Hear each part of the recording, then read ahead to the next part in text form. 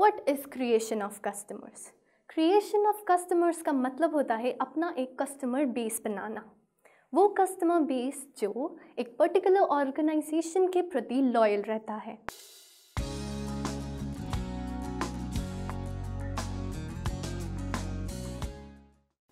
Hey guys, welcome to our channel. My name is Shubhi and I'm here to teach you business studies. Today's first topic is objectives of business. Now, objectives of business are classified into economic objectives and social objectives. Now, you must be thinking, what are economic objectives? Economic objectives are those objectives which are money related. ये वो objectives होते हैं जिनके बिना एक business के बारे में सोचा भी नहीं जा सकता. On the other hand, social objectives are those objectives which are to fulfill a business's responsibility towards the society. अब आपको तो पता ही है, एक business society का पार्ट है. वो अपने पैसे अर्न करता है या profits gain करता है society में अपना सामान बेच के. So it is really very important for business to fulfill social responsibilities. It is moral duty of a business to make the society better. Now we come towards the types of economic objectives. There are broadly 3 types of economic objectives. The first one is profit making. Now you know, profit is a key feature of business. I taught you this in our previous video. Since profit is the soul of a business, it is really important to earn it consistently and regularly. Profit के बहुत सारे uses होते हैं, वो मैं आपको आगे बताऊंगी. The next is creation of customers. What is creation of customers? Creation of customers का मतलब होता है अपना एक customer base बनाना. वो customer base जो एक particular organization के प्रति loyal रहता है और उन्हीं से products खरीदता है broadly. A customer base is really important for a business. The better the customer base or the stronger the customer base, the better the sales, and thus finally leading to better profits. Like, for example, Patanjali now has a customer base across the globe. It is mainly because of the product quality and the fair price of the products. The last one is innovation. Business is highly dynamic. That is why innovation is really very important in the business sector. Now, a new product type or a new product variation could attract a huge number of customers. Now, this would be termed as innovation. Innovation is nothing else but inventing a new idea for a particular business. Now we come towards the types of social objectives. The first one is high quality goods at fair price. Now, a customer, what does a customer want? Like, what would you want from a seller? Good quality products, the products which are worth for the price you pay, and reasonable pricing, of course.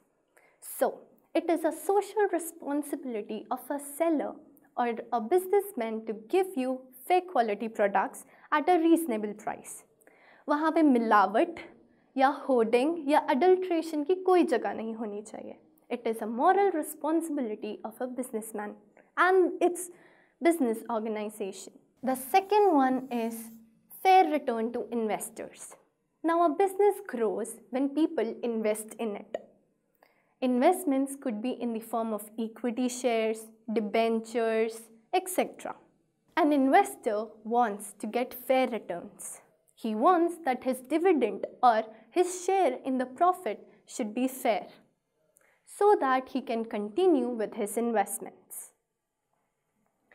The third one is contribution to community development. Now, a business is a part of the society, as I have mentioned before. It is its moral responsibility to do something for the betterment of the society.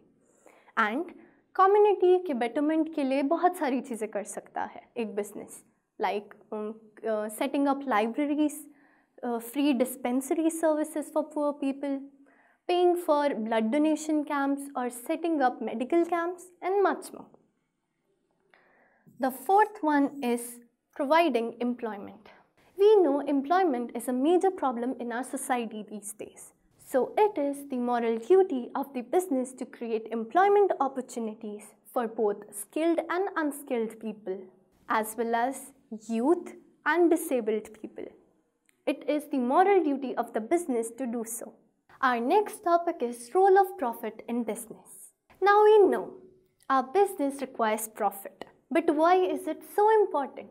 Here are the factors why business requires profit on regular basis. The first one is for long survival. Now we know market is highly dynamic. It changes every day, every hour. So to survive in this changing market, the business requires continuous profits to fight with the unseen circumstances. The second factor is for rapid growth. Now, if a business earns profit, it is only then it can grow, it can invest, and it can expand its services.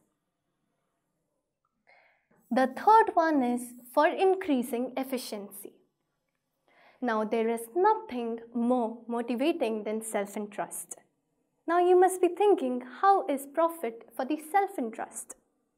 For the owner of the business, the profit works as the self-interest, and also for the workers or the employees there, their bonuses, which are their part in the earning of profit. And for the workers and employees, it is their bonuses which act as the motivating factor, as it is their share in the profit earned. It is the bonus which is their share in the profit earned. The next one is for building prestige and recognition. Now, a business to be known and to be recognized in the market requires goodwill. And this goodwill is a result of consistent and continuous profits. Like for example, if I own a business, my business would be famous in my locality only when my profits are consistent. The last factor is for earning more profit. It goes like a cycle: profit, investments, more profit. Thus, the profit earned acts as a catalyst for more profits. Catalyst means the increasing factor. For example, if I earn profits, मैं उन्हें अपने business में further invest कर सकती हूँ और वो investments मुझे और रिटर्न्स देंगे. इन शॉर्ट मेरा प्रॉफिट बढ़ेगा. I hope it is clear. Now the question is, what is business risk? It refers to the possibility of inadequate profits or even losses in the business because of uncertainties. I have underlined a few key terms here. The first is possibility of inadequate profit. Now, a business risk can arise from a business not earning regular profits. जब एक business के profits irregular होने लगते हैं या बिल्कुल ही नहीं होने लगते हैं या losses होने लगते हैं, तो business risk का impact बढ़ जाता है. And of course, the uncertainties attack the business. Uncertainties refers to those unforeseen events that can damage the business. Now, all a businessman can do is control the damage and be prepared for the further events. Now, I am going to tell you about the nature of business risk. The first is, risk is the result of uncertainties. Risk क्यों आता है? Risk आता है क्योंकि unforeseen events कभी भी हो सकते हैं. क्योंकि business sector एक highly dynamic area है. यहाँ changes रोज होते हैं, हर घंटे होते हैं. The second is, risk is unavoidable. Now, since a business is not a bed of roses, risks are always gonna be there. They are not avoidable completely. All a businessman can do is be prepared to fight the circumstances and protect his business. The third is, degree of risk varies with the size of business. Now, degree of risk varies with the size of business. When it is a small scale business, the risk factor is small, whereas it is a large scale business, then the risk factor is larger. Also, when a business is of the regular commodities required by people, for example like that of dals, pulses, salts, the risk factor is less because end of the day people are going to come and buy those products. On the other hand, if it is a fashion related business, trends change very quickly. Thus, it can cause a risk of unsold items. The fourth one is profit is consideration of taking risks. Now, a person who takes big risks but calculated risks can earn huge profits. Profit reward होता है. Profit इनाम होता है risk लेने. Profit इनाम होता है risk लेने के लिए. But a person should take calculated risks. ऐसे ही नहीं कि कुछ भी कर दिया. एक प्रॉपर स्टडी करनी चाहिए जिसके अकॉर्डिंग रिस्क्स लेने चाहिए. Or else a person can end up losing his business. The fifth one is risk depends upon the nature of the business. Now, if a business is of the daily commodities, then the risk factor is less. The elasticity is more, but the risk factor is less, as the daily commodities are always in need. But on the other hand, if the business is of some unique item or some costly item, luxurious item maybe, then the risk factor is more. Now I'm going to tell you about the causes of business risks. The first one is natural causes. Natural causes are related to the natural calamities that cause an impact towards the business. I'm going to explain these in detail in the further slides. The next is human causes. The problems created by human beings that impact the business. And the last but not the least is the economic cause. The changes in the market, the changes in the government policies that cause an impact towards the business. Now here is the detailed explanation of each and every cause of business risk. The first one is natural causes. These include causes which are beyond a man's control. They are natural in nature. To check them is not simply possible. All we can do is prepare for them as they are unavoidable. But a proper preparation and precaution can help control the damage. There are three types of natural causes. The first is seasonal changes, which are related to changing of seasons. When seasons change, demand changes and thus an unforeseen risk arises. But we can always prepare for that risk by keeping the quantity that we are having to sell in a limited amount so that there is not any risk of unsold items. Then comes the geographical changes. When there is an earthquake or a cyclone, there is a huge damage that can be caused to a business. All a business can do is to prepare for it. Now comes other natural calamities. Now these other natural calamities can include lightning or wildfire, etc. Now comes human causes. As we know, we humans are always ready to create problems. So there are many problems that the employees in the firm create. Man has an important role in creating business risks. It includes all the causes born out of human carelessness and dishonesty. Checking the risks created by man is profitable for the entire society and the country, as well as the business. Now comes types of human causes. The first one is dishonesty by employees. Now the employees of the firm can be dishonest at times, and this can create huge problems for business.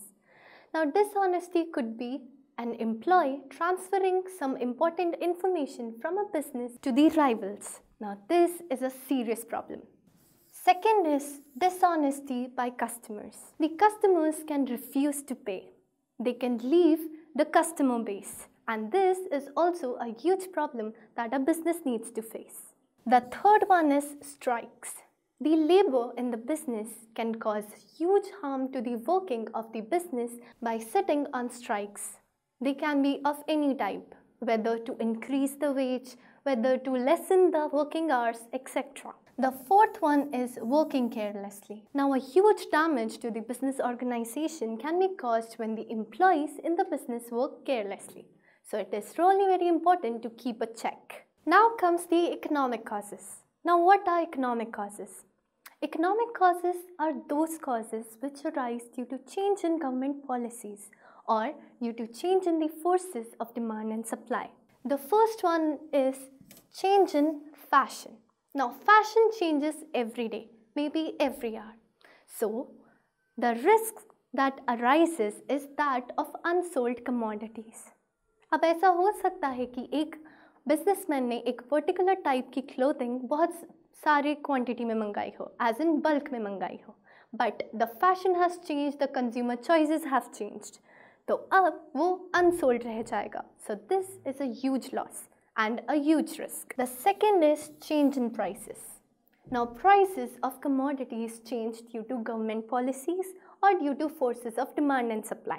They can always change as it is highly dynamic sector. They can always change as it is a highly dynamic sector. Thus, a businessman needs to have a cope-up strategy handy in this case. The last one is effect of competition. Now, competition can be seriously damaging when it is unhealthy. A businessman can reduce his price in order to affect your sale. Thus, a businessman needs to be strategically ready in order to face such situations. That's all for today, guys. Thank you so much. I hope you enjoyed and learned. If you have any queries, please do drop a comment below.